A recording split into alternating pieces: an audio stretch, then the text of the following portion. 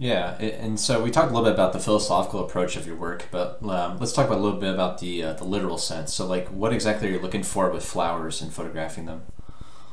I really like to pick flowers that are at least maybe about 6 inches in diameter because it's so much easier to fill the frame when you have a flower that big. And of course, I'm drawn to vibrant color, and you can make a beautiful photo of a plant that's kind of on its way out or about to die or even dead. I've seen gorgeous photos of dead flowers, but I tend to like ones that are in pristine condition.